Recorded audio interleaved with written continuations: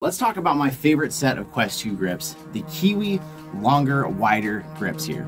After trying many grips with the Quest 2, I found that I really love these. They have a great grip on your hand. They're easy to tighten that grip. They're easy to loosen that grip.